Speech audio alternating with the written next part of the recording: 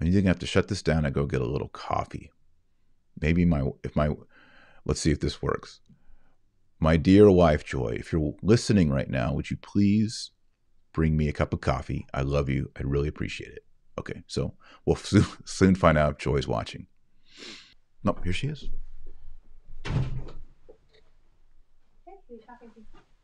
Just talking to 4,000 people. They all wanted to say hello. And she brought me Vegano. All right. Joey's got a little bit of a cold. We're talking about Trump, but then they're asking me all kinds of other questions, like, can anyone dance like Trump? There was that. People wanted to ask you about veiling. Do you have anything you want to say about veiling? I think it's strictly speaking, if you want to be following scripture, you want to feel deferential to the Lord, I think it's a really good pious practice. I don't think there's anything proud or haughty about it. Like some people say, oh, those ladies that veil. Mm-hmm. I've never felt like that. I don't think that's the point. Yeah. And I don't think women do feel like that. I think that in fact you feel more like humbling yourself before God. So yeah, and like you said, it's biblical. It's biblical. It's in the Bible. Yeah. Hey, Mrs. Taylor. That's your new name, Mrs. Taylor. Mrs. Marshall. What are your tips and tricks for maintaining a healthy, happy, holy household? I struggle with one toddler. How does it work with a large family? I think you really just have to make a routine for your family. Make a pace that you keep up that keeps y'all moving and going and productive. And, you know, even if it's just wake up, make your coffee, breakfast, clean up breakfast. You know, it doesn't have to be exciting. And then, you know, get out of the house to do your errands at a certain time. Just make a schedule that everyone in a flow that works for y'all, that where you're getting what you need to get done. And don't stress about things that you shouldn't stress about. Yep. Good. And don't let the world tell you what you have to be doing in your home to be a good mother. Like how many sports your kids should be involved in and how many extra, you know, play dates you should be doing. I mean, just everything that adds to you, don't let other people tell you what you need to be doing. So that's what I would say is the best young mom advice. Yep.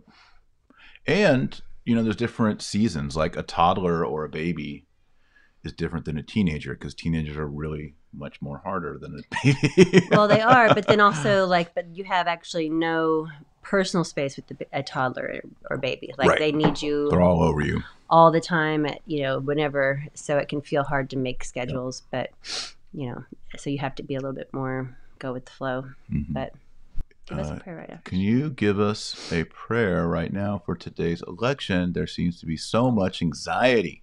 Yeah, let's do a prayer. No. In the name of the Father, and of the Son, and of the Holy Ghost. Mighty God, we pray for America, and we pray that your will would be done. Not our will, but your will. And we ask that you would take away all anxiety and give us the peace that only Jesus can give us. We pray in his name. Amen. Amen. In the name of the Father, and of the Son, and of the Holy Ghost. Amen. Okay. Yeah, people were asking what we do for school. This is our first year to homeschool almost everybody. Yep.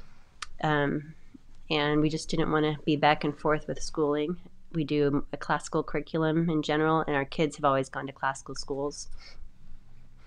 Yeah, I think it's a really beautiful curriculum because it always includes scripture and wholesome virtue talks and things like that, and poetry and things. Our youngest is 5. Mm-hmm. Hi, Paul, doing math at home. Bunch of people are in the middle of math class. It's fun. Yeah, everybody's doing that math. Mm-hmm. You need to do math. How do you count to 270? Is what we need to learn how to do today. Yeah, we should. Who can add up the Electoral College fastest? Okay. So they're not coming. Well, I better go. Okay. Are y'all good? Yep, we're good. Bye. Don't be distressed. Daddy. Hey, we're talking about President Come Trump. Behind me. Daddy. Come say hi. Well, here comes Elizabeth. Look at your hair. You want to come over here, Elizabeth? Talking to this microphone right here. Hi. Are y'all doing homeschool? Yeah. Okay, what are you learning? Math. Math. Awesome. All right, well, Mom was just bringing me some coffee. Okay. Are y'all in favor of President Trump? Yeah. Who's going to win, Margaret? President Trump. Who would you vote for? President Trump. I love you, gals. Have a good homeschool. Bye, Daddy. Bye. That's MAGA. That is making America great again. That's why we do all of this.